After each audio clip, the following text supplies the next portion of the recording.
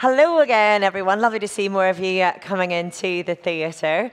So 2018, as I said before, going off the stage, is a bit of a roller coaster for our next two guests. I'm sure you're all following the progress and ultimate demise of AquaBlue, the Irish pro team. In case you didn't hear that, that was a boo from off stage.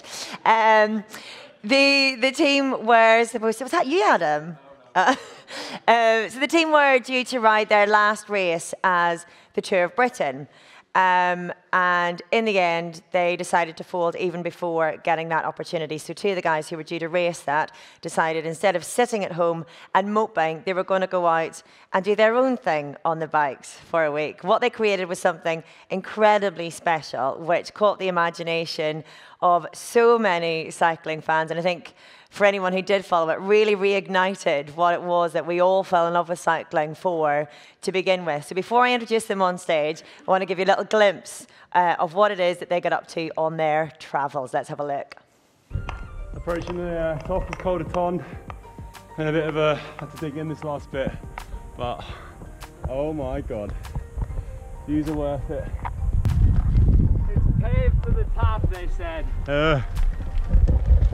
I said that. Bet Larry's regretting his friendship with me now.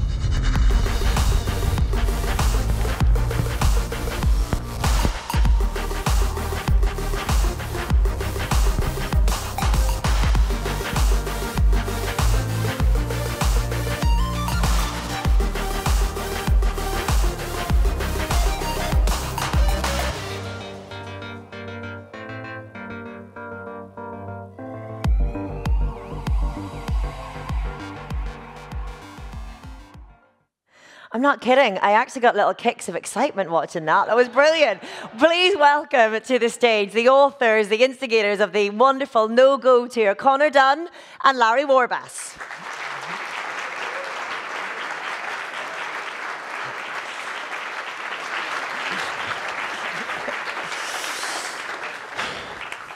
As my mother would say, I hope we're not going to get the weather that you two are expecting. we had to bring the coats, yeah. Conor forgot his sandals, but we remembered the coats. So Were these your no-go tour jackets then? Yeah. These are what kept us warm on all the cold nights out there. So Team Brandon, yeah. And I couldn't lose Larry. Yeah. You didn't snuggle up together at night for warmth then, no? No. Well, it's just for comfort, not for warmth, just because you could. Exactly. So guys, talk me through the origins then of the no-go tour. Whose idea was it, and when did it come about after you realised that the Tour of Britain was not going to happen? I think we kind of like simultaneously sort of suggested it, to be honest. I kind of went to Larry, let's just go for a bike ride, and Larry's like, I'm literally going to say the same thing, man.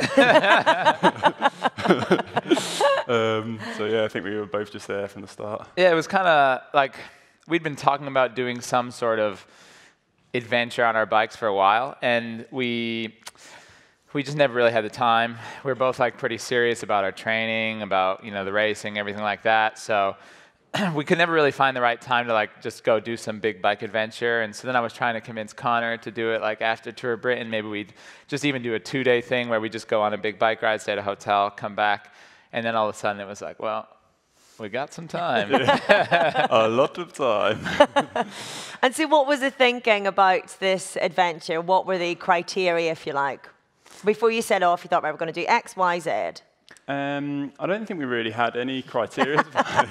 That was kind of the fun part of it. It was like, we're going to just leave, do our normal training route, because we kind of know like the first sort of 70k out and then back, but we normally come back, So we did that. We were going to do that bit and then just keep on going like the same distance, and then we'd get there and then we were going to make the next day's plan. So we really didn't have a clue. Like I told my girlfriend Stacey, I was like, I promise I'll be back in 8 days, but I'm not too sure. In what state, where I'll have been, what I'll have done. Yeah. I guess the only thing well, I got lucky because Stacey still had to work at the Tour of Britain, so that was the only reason I could convince Conor to come do this. Otherwise, I don't think we would have had the opportunity. But yes. Thank you, Stacey, for letting them out. Where Thanks, is she? Stacey. There somewhere. We love you. It's all thanks to her, really. But yeah, so yeah, I guess the one thing we thought, it'd be cool to sort of bring people along with us. Now we don't get to do Tour Britain. Not that we have like, a million fans or anything, but we could bring our fans sort of like for a bike ride with us anyway. And so we thought, why not do it similar to Tour Britain, since we have 8 days to do this anyway. And I said, maybe we can just do the same length. We'll do 8 days. And then I thought, maybe we should come up with a name that was like kind of similar to Tour Britain. And nothing rhymes with Britain, unfortunately. Did you try? I was going for it, but we had a brainstorm in WhatsApp group. Yeah. Eventually, came up with No Go Tour because it kind of rhymed with Ovo. So Ovo, No Go. Close enough. I see where you were going with that. That's good. And I kind of like named it without asking Connor's permission. I just put it in a blog and I said, "Sorry, man." Done. But eventually it caught on. Yeah. I liked the name in the end. Yeah. In the end, I like that. In the end. So you hadn't planned your route. You hadn't planned any hotels. Is that right? But you had to make some preparation before going because you had to carry all your stuff with you, didn't you? Well, that was also kind of last minute as well. So I wrote some of our friends at Rafa and said, could we get some bags? And so it was, they were excited. They were sending us some bags. And then unfortunately, like the French post isn't the best post system. So nightmare. Bags didn't exactly get there in time. And it was maybe the day before we were going to go, or and we realized we had no bags. So we went to the bike shop. Yeah, luckily we found a bike shop still open in Nice at that time. And it was literally like an hour before the bike shop closed. Otherwise we would have been in trouble.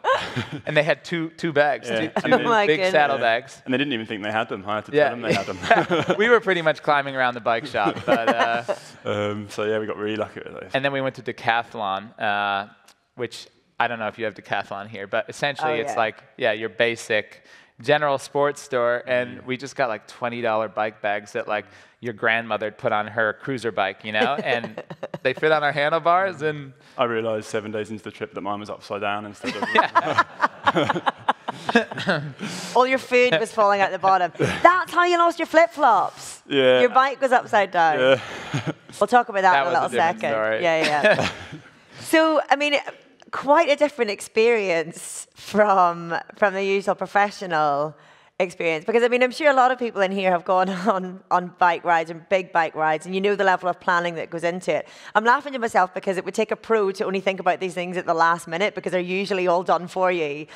I mean, what kind of a difference did it make carrying all your stuff on the road? And I really loved it. It was just it was kind of quite freeing just to be sort of self-dependent and not really have that much stuff at all. Just kind of, you take your dry bag out of your saddle bag, and that was kind of it, really. Take everything out onto the hotel floor and get your toothbrush. It was pretty liberating. You know, I realized, what do you call it when people like pare all their stuff down? Like, I don't know, downsize, and No, not downsizing. It's like this new trend. Everyone's doing Minimalist or minimalism or whatever, or something like that. I'm a hoarder. You're speaking to the wrong person. Exactly. Also, so recovering, but I realized I'm pretty much a hoarder, and it really made me come to the realization that you don't really need that much stuff. And I really enjoyed it, because it was like, well, you didn't even have to decide what to wear that day since you only had one thing, right? It was like pants or shorts, okay. So yeah, it was awesome. And I actually got home and I like donated a bunch of my clothes. So, wow. Yeah.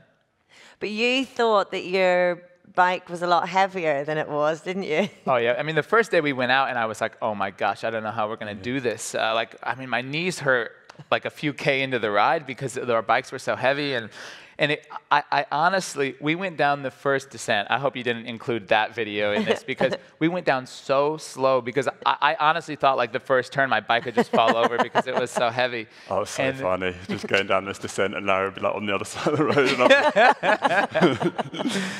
And I was like, wow, this must be what it feels like to be Conor, because he's 20 kilos heavier than me. I mean, he's tall, so not trying to say anything, but. Yeah, eventually we got back, and I said, we need to see how heavy our bikes are because I have at least 20 kilos extra. And it was only 7 kilos. So. We'd been telling ourselves. But at least you made you mentally stronger as you went. Yeah. And physically. Yeah. Conor, how did you manage to bring enough food? Because, you know, Larry's referenced it already. You're a large chap. You need a lot of fueling on the road. How did you do that? It was just an ongoing task, really. I think. Anytime we kind of, so the first half of the trip, in my head, I was like, right, we're doing this like holiday biking adventure, so I'm just going to eat whatever I want, just like loads of bread and cheese and bacon and things like naughty stuff. But then we realised after we basically at the bottom of Calder Glandon on our biggest day, it was absolutely pouring down, and we had the biggest lunch I've ever had in my life. Like, we just sat for about an hour and a half and ate continuously. Like, I literally ate one of the biggest French big one.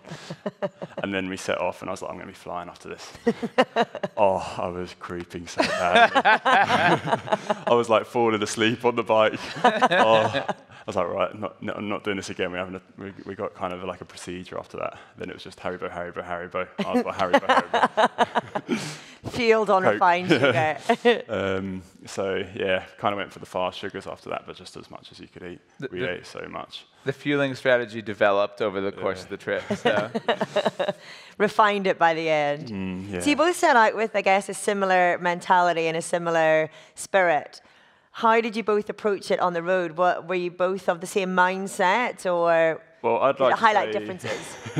Initially, it was a cycling holiday where we enjoy the sights and.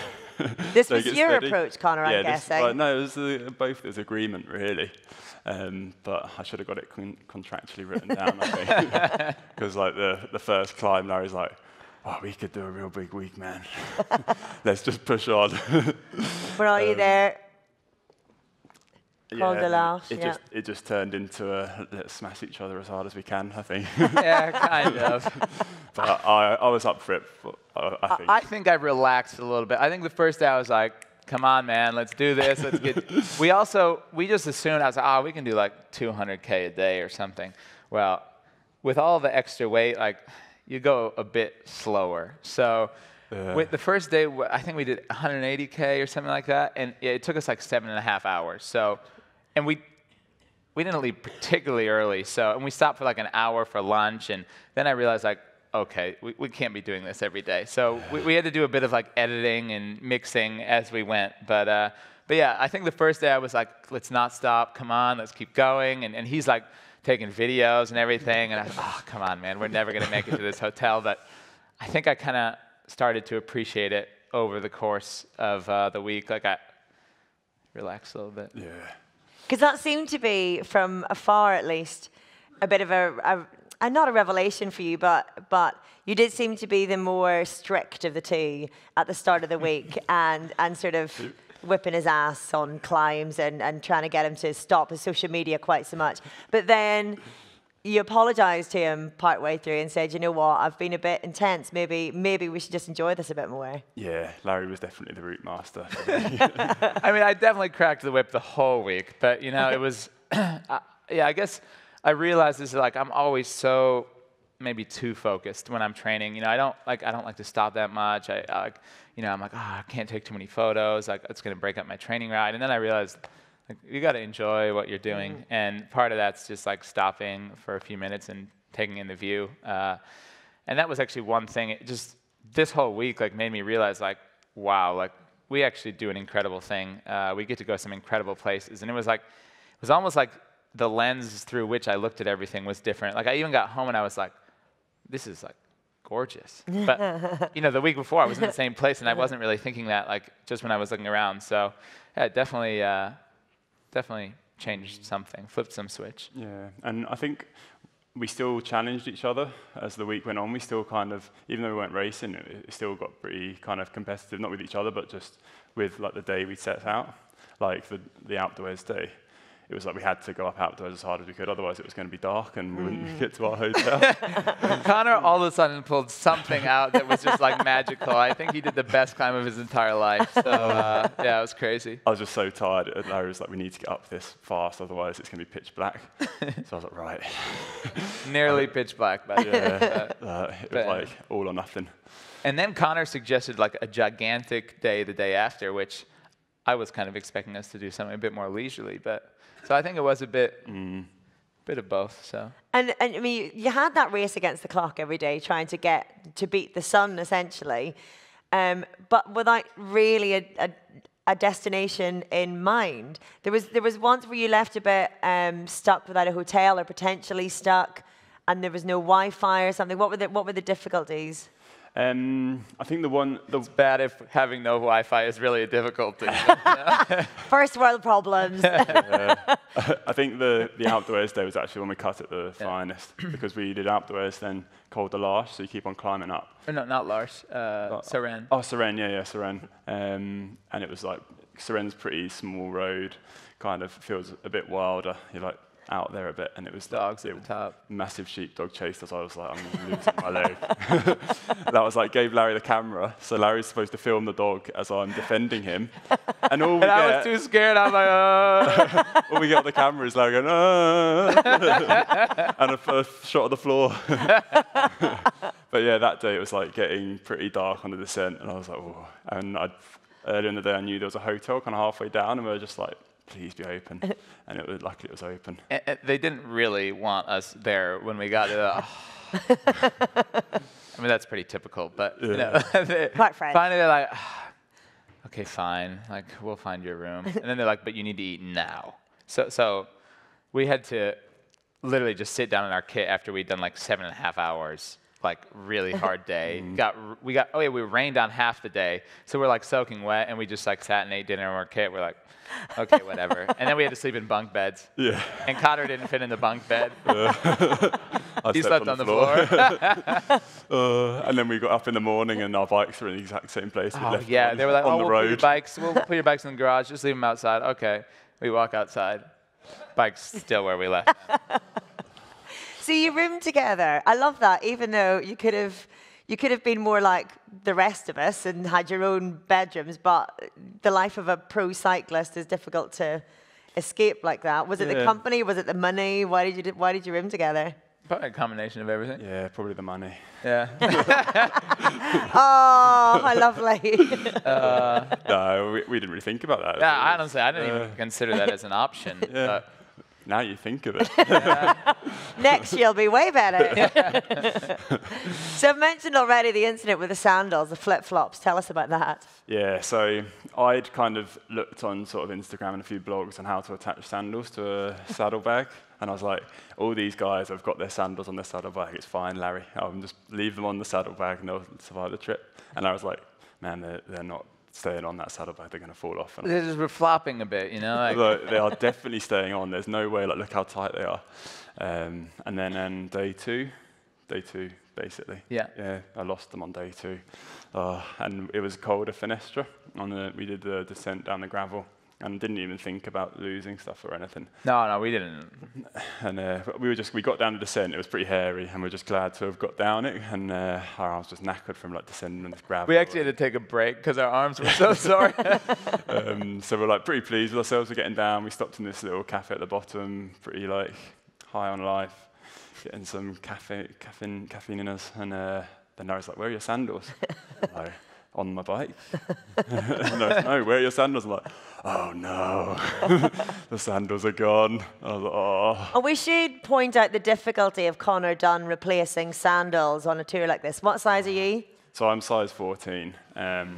And Larry's like, it'll be fine, just go to a shoe shop. Like, well, all of the coffees go to a shoe shop. I actually made him go to the shoe shop as we were waiting for the coffee. That was like my punishment. So I'm walking down this Italian high street, little Italian town high street, and going in all the shoe shops. And they're like, oh yeah, we have shoes. And they're like, what size are you?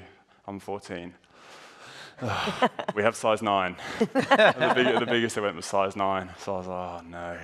He had also just gotten these flip-flops, like, what, the day before the trip? I was really proud of these. He'd worn them one day. Yeah, I'd only worn them once. And I was like, So you're arriving then in the evening. I mean, you hadn't brought, I guess, evening attire with you anyway, and sometimes staying in quite nice hotels.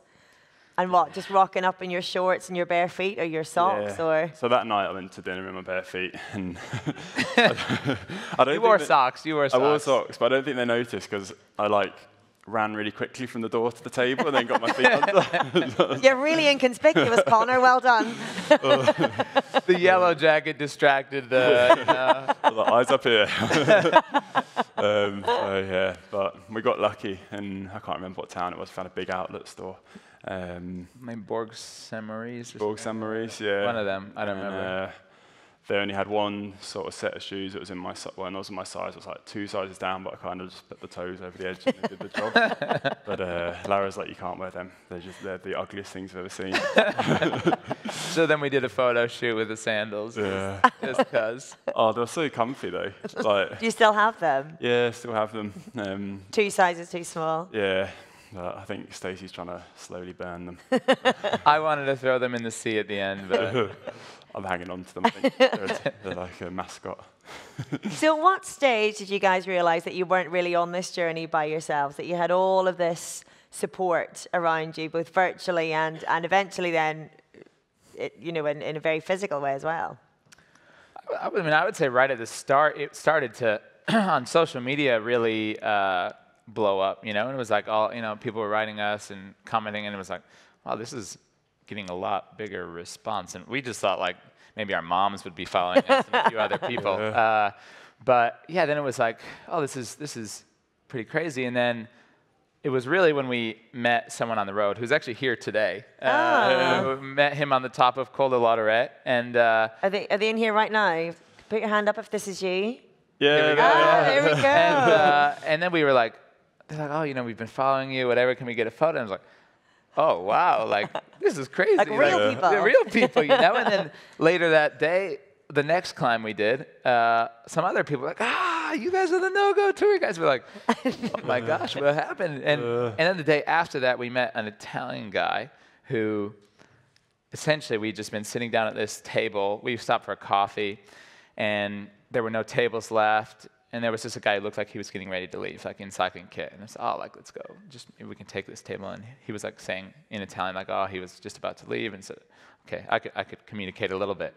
And so then he started asking us like what we were doing, we're like just doing a bike tour. We came from wherever. And he goes, are you guys professionals? And we're like, yeah, like, well, kind of. Like, we were professionals last week. I don't really know what we are now. And so, yeah, it was like, then he was like, it's you. And I was like, huh? He was like, you.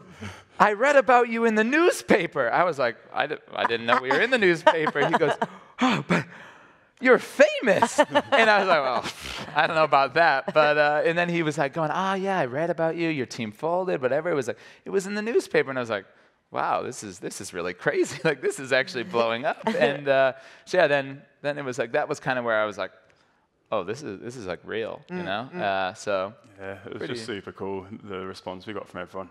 And it was just kind of fun to interact with everyone on social media as well, and kind of, we really didn't know where we were going each day, and it was kind of fun to like put out the destination and have people kind of say, that's a real cool climb to do, go this way and stuff like that. And yeah, and when we met people out on the road as well, it just absolutely made our week. It was so cool. Like even on the last stage, remember when we did the Col de Bonnet, the final climb, and then we were doing the valley road home, and there was like this car behind us like beeping the horn, and we like had the cameras out the window. I was like, motor pacer's home, I'm absolutely knackered. So yeah, it was awesome, really. So thank you everyone for for sure. Yeah, thanks guys. From the outside, it looked like just a classic boys' own adventure. Was that what it felt like? Did you rediscover anything about your love of the bike, or why you got into it to begin with? Or, I mean, Larry, you say how it made you look at things with a fresh eye again.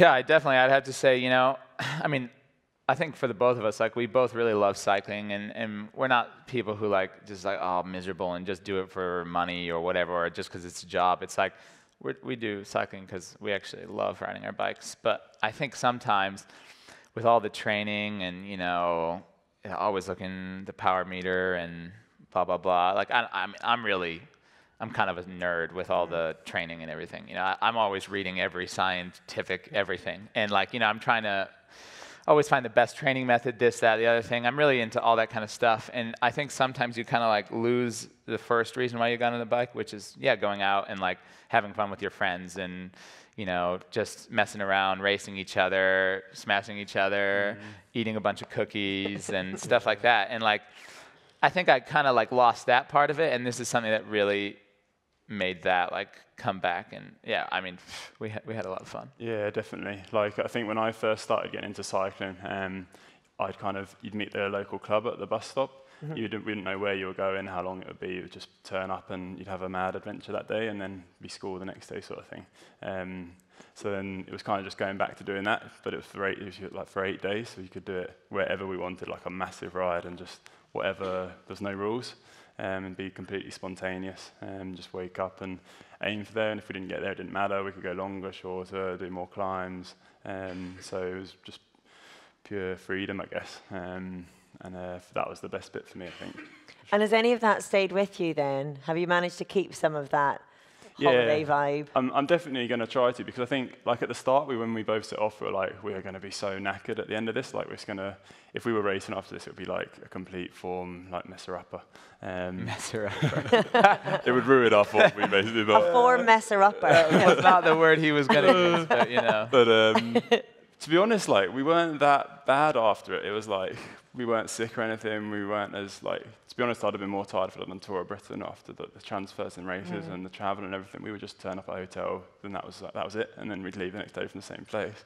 We had dinner with Stacy, like, the night we got back, I think. Yeah, and she was dead from working Tour of Britain. She's like, what is wrong with you guys? Like, you have more energy than when you left, you know? We were like, oh, so excited telling her about her trip. And so, like, funny. I'd love to be able to use the same sort of philosophy and training in the future and do something kind of similar. Because I think we'd be really, like, if we had a big goal, we'd be so scared of doing something like this before an actual, like, big race.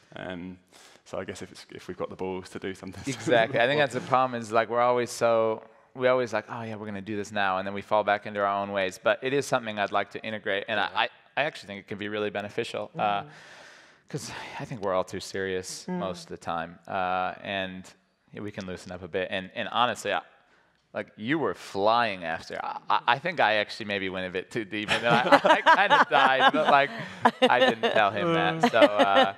So yeah, I think as long as you do it the right way, I definitely think. But I'd love to, like, integrate something with it, like, into my training in the future, because I mean, it definitely wasn't a bad thing. So.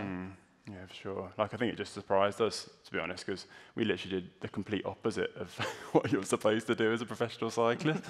Like, we slept, like, so little and ate the opposite foods and just went way longer. Had fun. Yeah. So, yeah. Well, speaking of fun, I'm only asking this because it did feature, you mentioned it as you went along.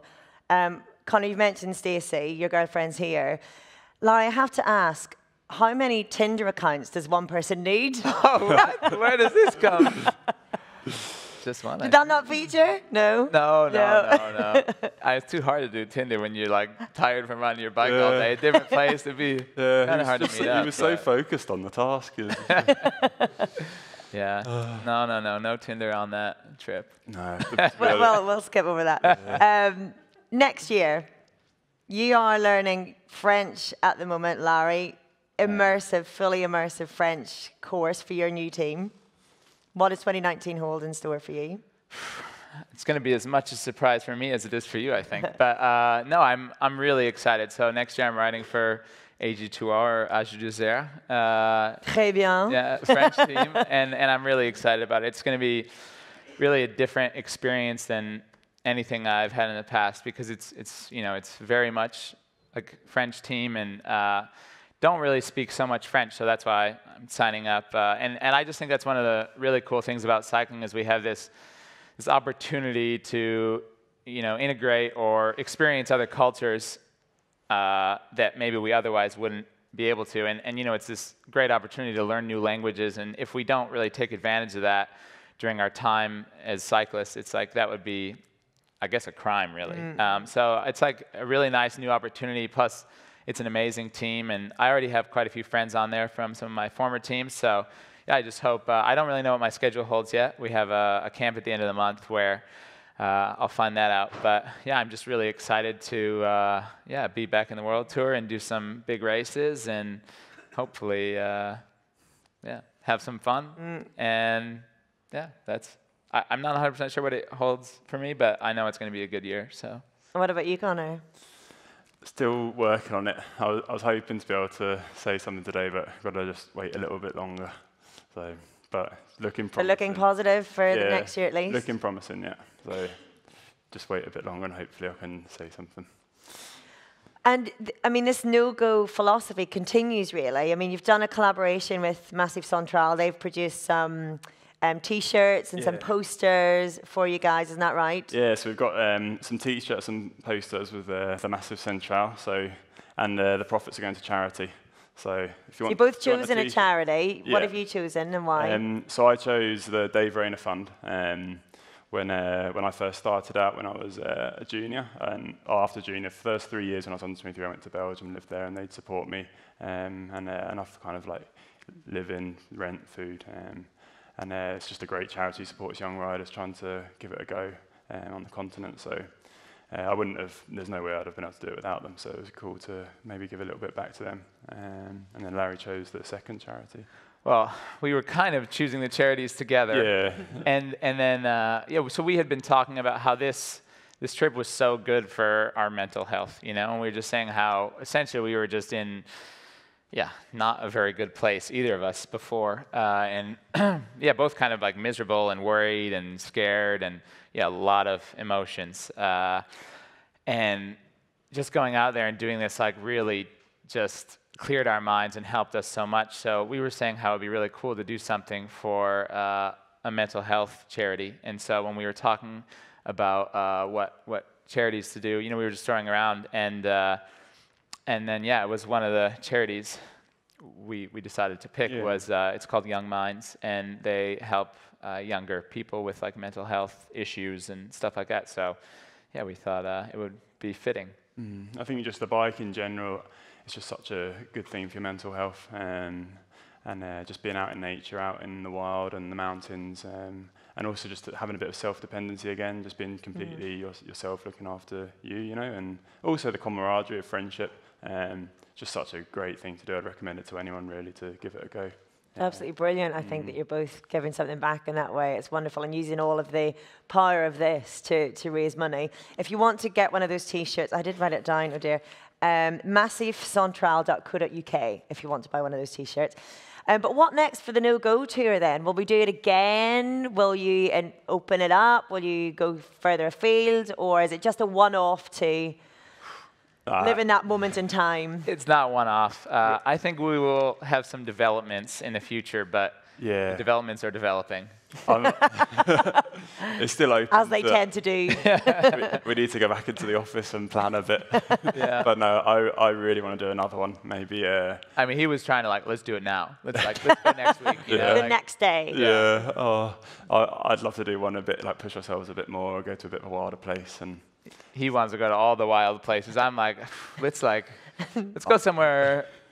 I want to camp. I'll do some kind of adventure, but let's not go too crazy yet.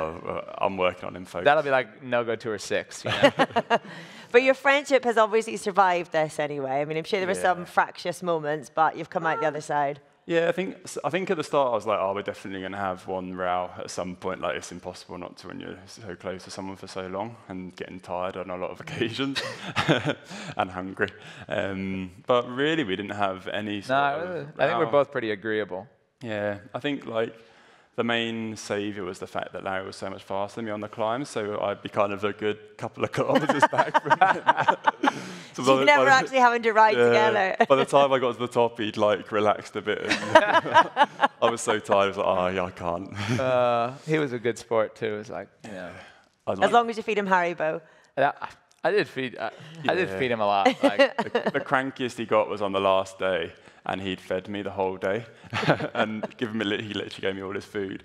So we got to the I Love Nice sign back home, and I was like full of energy. I was like, why are you so tired, Larry? I was like, I've given you all my food just to get you back here. And did you not keep wanting to stop on the last day as well? Like the end is in sight. You did. Yeah, I did want to stop quite a bit on the last.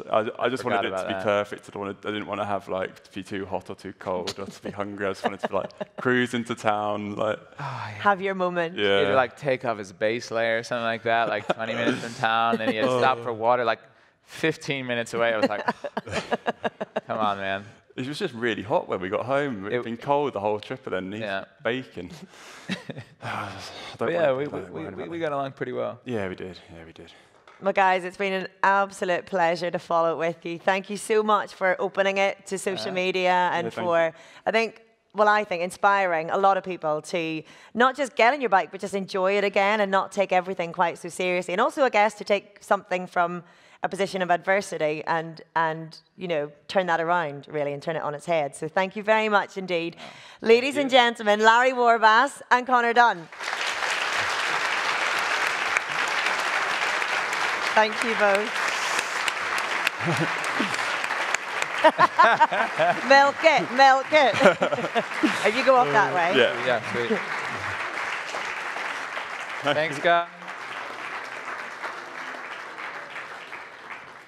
Well, from that to something really rather different.